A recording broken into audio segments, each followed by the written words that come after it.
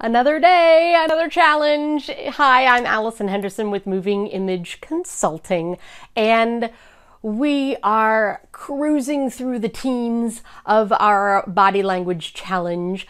And today we are going to take a little break from our authenticity, personal baseline talk, because that's tough stuff. And so today I want it to be a little bit more lighthearted, and we're going to do another experiment, which is really fun. Today you're going to be using silence. What do I mean by that? This means that you are going to let the silence do the heavy lifting for you. That was a phrase that I heard over the weekend at an event, and I thought it was fantastic. Nikki is the speaker's name, and I'm forgetting her last name right off the top of my head. Silence is a very powerful force in our communication. And this means that when you state a problem, an issue, a solution, your price, if you're a small business owner and you're in the middle of a negotiation, be quiet after that. Both verbally and non-verbally. You can silence your body by resting,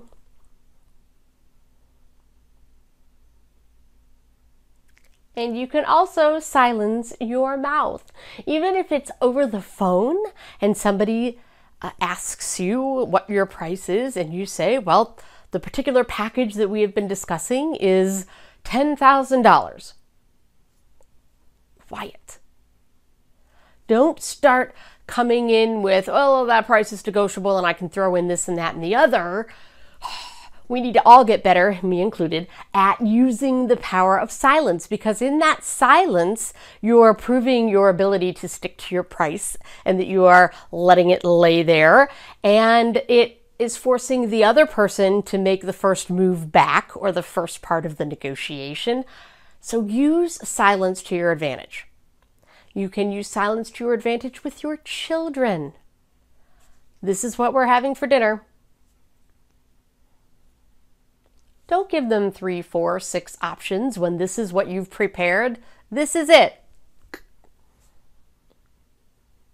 Practice the power of silence. It can do so much for you if we would just embrace it. And I know it's really difficult, particularly on the phone or in Skype and Zoom calls and things, because it feels like it lasts forever. But remember, most silences don't last that long. They just feel long. So even if you're thinking in your head, 1, 1,000, 2, 1,000, 3, 1,000, nobody's saying anything, 5, 1,000, it's still only been, what, 5 seconds that there hasn't been communication. So let silence lay there and see what happens, and let me know how it works for you. See about the power of silence for stating your case, sticking to your guns, and getting what you want. Go team! We'll see you tomorrow on the Body Language Challenge. I'm Allison Henderson. Have a great day.